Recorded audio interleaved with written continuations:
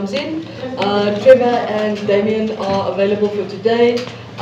We can do. There's Marvin. Marvin, you can come sit. Can we save the Afrikaans for Marvin just toward the end, please? So if you have questions, raise your hand and get going. Okay. Thank you, man. Damian, hi. Hello. Can you just tell us, before the match against the All Blacks, when was the last time you actually played a rugby match? And obviously, the pros and cons. I mean, presumably you feel quite rested, but then how hard is it to get back into that sort of full match sharpness after a long break? I think the last game was on the 20th of May in the Japanese top league, if I'm correct. But yeah, our training has been very intense in the 6-week block that we had before even the first match against Australia, which most of us didn't play before we played the All Blacks. But yeah, to play a match again, it's a different intensity. We obviously train very intense, but I think with the contact involved and hitting rucks and scrumming and lineouts, and always being on the move, I think you can only get match fitness from playing matches. So, that was always the challenge. And I think in the first 20 minutes against All Blacks, it really stood out. I felt we were quite strong start in the second half. So yeah, hopefully, well, not hopefully, I know we'll have a much better start this weekend, and we'll bring a lot more energy than what we did in those first 20 minutes against All Blacks. Trevor, it's been a while since you've been in the match tray 3, I think since Argentina last year in Argentina. Stoked to be back in the mix and fired up to get on the park this weekend. Yes, definitely. Yeah, it's been a while since I've won the jersey again, but yeah, very much stoked. It's very excited. It's going to be a tough challenge, and in all fairness, in this environment and squad, there's so many great players, and the competition is really at a high level. So you need to bring your best every time. So when you're not in the match 23, you just work as hard as you can, and when eventually you get your chance, you try and use the opportunity. So yeah, very much excited. I know it's going to be a very tough game, and yeah, when playing against Argentina is very physical, scrum wise and line out, and it's a game where you need to man up. So I'm excited to get a chance and to be able to represent the country again. Trevor, how do you enjoy playing in France, and how does rugby there compare to or differ from what you experienced back home playing Super Rugby? Yeah, French rugby is definitely has evolved and has changed. Back in the day when I used to hear French rugby, it was just a slow and physical game that they played. But in my experience lately, it is actually just as quick, not 100 fully, maybe 80% as quick as what Super Rugby used to be. But the physicality is definitely second to none. So it is a very tough league to play in, and my experience, actually the teams that hit you the hardest in the top 14 are the teams that are number 14 and 13. So you don't just go away and think it's just gonna happen. That's where you take the biggest shot. So it's a tough league, but I've learned to embrace it. In the beginning it was tough, but I'm starting to enjoy it very well now.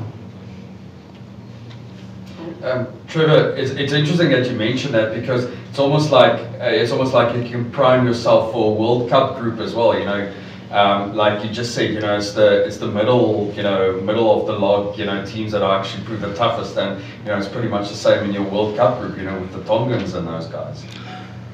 Yeah, I think if you ask me, going into a World Cup, I don't really think there's a weak team there. Everyone is there because they've qualified and they've been in the rankings, and teams like Tonga, people might think maybe they're in the lower ranks, but it can be very brutal, and I think most people have seen those who have managed to play against them. It's actually very tough. Where when you come across obviously top tier nations, there's a little bit more of trying to put each other in a trap or luring each other into doing certain things, where those teams will just man up physically, and even if you do manage to beat them on the day, it hurts after. Just a quick follow-up, Trevor. One of your memorable moments this season in France was a 40-meter break against God, where you actually sidestepped the fullback as well. If you were given a gap in the World Cup, would you run and try sidestep again? I think I will play what I see. And I think yeah, at the Springboks, the guys like Dukes, the guys like Chizzy, they will be there for the support. So as quickly as the moment I break the line, I'll start looking left and right, because I know I'll get caught. So I'll just try and look for guys like Damian and them who can give them the ball and let them do what they're good at. Thank you. Damian, you mentioned how tough it is, having to come in sort of cold after not playing for quite a while, getting match fitness. Has it also been tough with sort of the way the squad has changed match to match so far, in giving guys game time and all that, and playing with different guys around you each game? Has that also been a bit of a tough adjustment to get used to going into games? For me personally, no. I think a lot of us have been playing together for us as a group now, with Coach Jacques and Coach Rasi and Stoker and Felix that came in 2019. We've been together for a good 5-6 years almost, roughly. And a lot of the playing group has been quite similar. Obviously there's been guys that have retired, and unfortunately guys miss out along the way as well. But us as a playing group, I know we do play a lot of games as certain combinations, but even in training we do tend to swap around and get a good feel for each other, and I think that goes a long way in training. So when we get to a game, we're very comfortable, and we know what works best for the guy inside and outside. And so just to follow up there, so I can, playing with Moni and Grant inside you this weekend, it's quite a new and exciting combination. You're looking forward to linking up with them?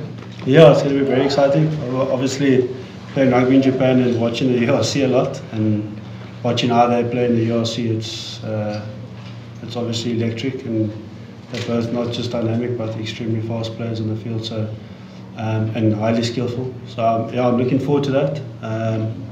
I can't wait for the challenge. I can't wait to feel the game, how the game will be with them taking control of things. So I think it's going to be very exciting, and I think they're also both looking forward to the challenge, and I'm sure they will stick both hands up and have outstanding performance.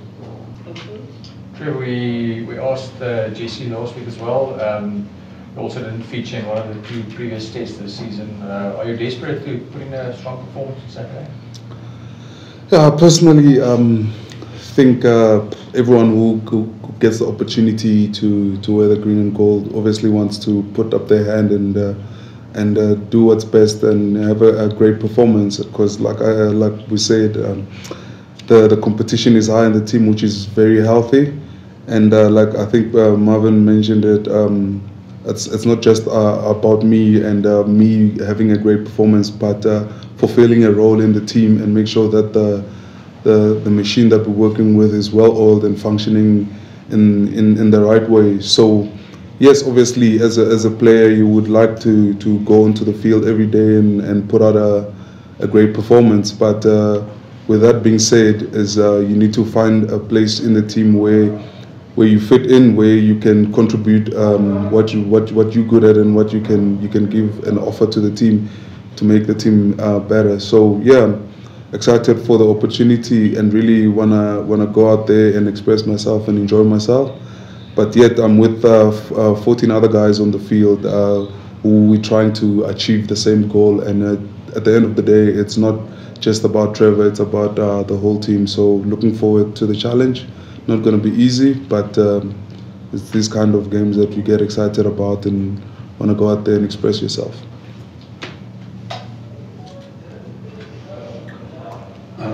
Damian, Can you just take us through the process that the management is putting you guys under? Because we spoke to Jock, and he said that they are trying to get you guys as much on peak form for the World Cup as possible. So will you take us through the process? How is the management managing that process, and what are you guys actually doing to be sure that you are at peak performance and peak form for that first game against Scotland, with these warm-up games and the last Argentinian game now coming up in mind? Well, training-wise, I think yeah, we put each other under a lot of pressure. I know we put each other under a lot of pressure.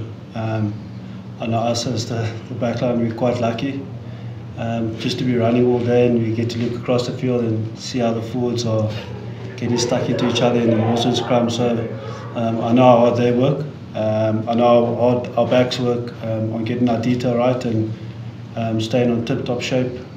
But yeah, like I said, it's mostly you can train for a year and not play rugby, but the only way you can get that match fitness is by playing consistently. And yeah, there will be guys missing out this weekend, like we know, and there will be guys missing out next weekend. But it's just to try and find the balance of getting everyone enough minutes so that when we do get started at the World Cup, that we can fire not just as individuals but as a whole squad.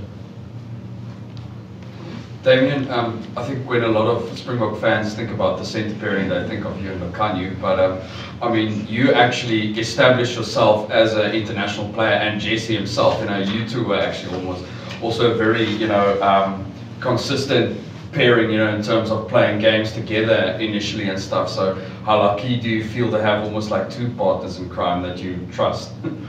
Yeah, I've been incredibly lucky. But yeah, I'm looking forward to the challenge, whether I play with Jesse or Lukey, or if I had to play at 13 and Andre had to play at 12.